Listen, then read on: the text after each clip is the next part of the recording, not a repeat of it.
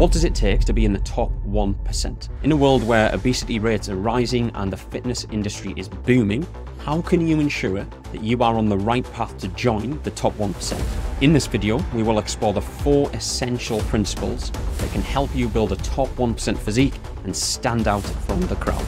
Stick around to the end, where I'll share with you the bonus tip which helped me to achieve that top 1% physique naturally. I'm Lewis. I've been a personal trainer for nearly 10 years, working with over 1,000 plus clients. For my online coaching, I ensure CEOs and entrepreneurs grow their business by optimizing health and performance without the time sacrifices, restrictive diet, or missing out on precious family time. On YouTube, I help you understand the key fundamentals to do it yourself. When trying to build a top 1% physique, some of the most common mistakes people make include these following things. So 1, lack of plan. Building muscle requires a carefully thought out approach and a structured workout plan to ensure all muscle groups receive the necessary attention. Number 2, improper nutrition. Not eating enough or not addressing the nutritional needs can hinder progress in achieving the physique you want to achieve. And number 3, training too hard or not allowing enough time to recover can lead to injury or burnout.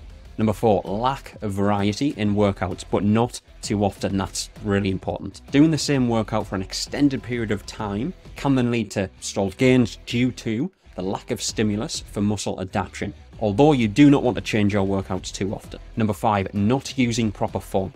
Improper form not only increases the risk of injury, but also hinders muscle engagement and growth. And number 6, ignoring hydration and sleep. Not drinking enough water and not getting adequate sleep can negatively impact muscle building and overall progress. Alright, so I'm now 11 years deep into training and looking to have that top 1% physique. Although for my first 6 years or so, I was struggling. So I was all in, switching up workouts like a Netflix binge, copying moves from social media influencers, back on YouTube and Facebook back in the day, thinking 6 or 7 days a week would get me to that top 1% physique. But, surprise, the mirror wasn't really showing what I had in mind. So changing workouts every week and trying the new exercises I found on Facebook wasn't actually leading to much progress. But what was the real deal? So consistency was what really helped. Slow and steady wins the race, as they always say. So consistency wasn't really the fancy term, it was the daily grind, showing up when I'd rather be Netflix and chilling, as they say. And it turns out,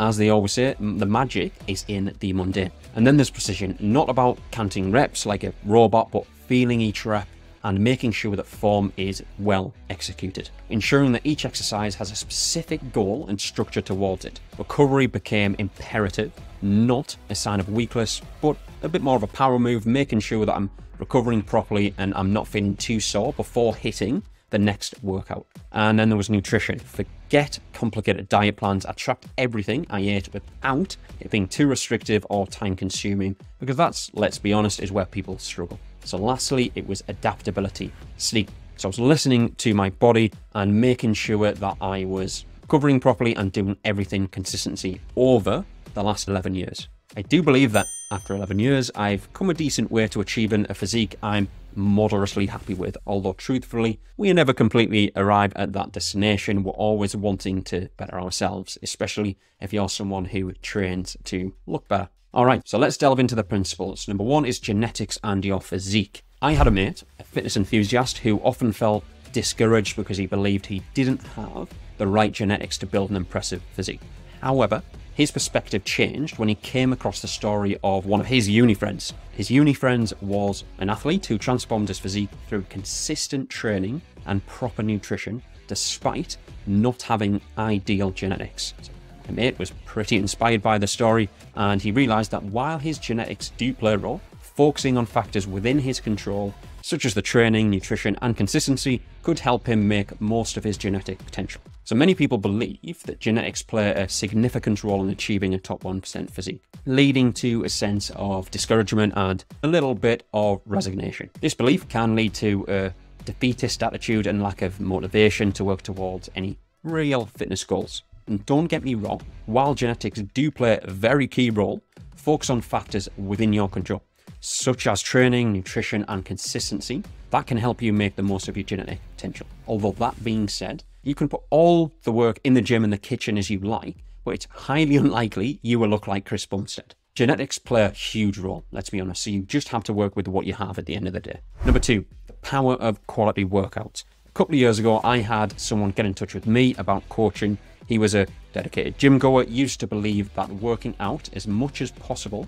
and as often as possible was the key to building that top 1% physique. However, despite his efforts, he struggled to see significant progress. And then I explained a story of one of my other clients who had transformed his physique by embracing quality workouts that were tailored to his goals and focused on progressive overload and the main compound movements. So he realized that the key to building a top 1% physique was not just about the quantity of workouts, but the quality and strategic nature of each workout. So engaging in ineffective or random workouts can lead to a suboptimal results and a little bit of frustration. Without a strategic and quality workout plan, you may struggle to make progress and fail to achieve your desired physique. Alright, that being said, you need to embrace quality workouts that are tailored to your goals and incorporate progressive overload and focus on compound movements, aka squats, bench and deadlift, to maximize muscle engagement and growth. Obviously sprinkle in all the other machines and accessory work as well.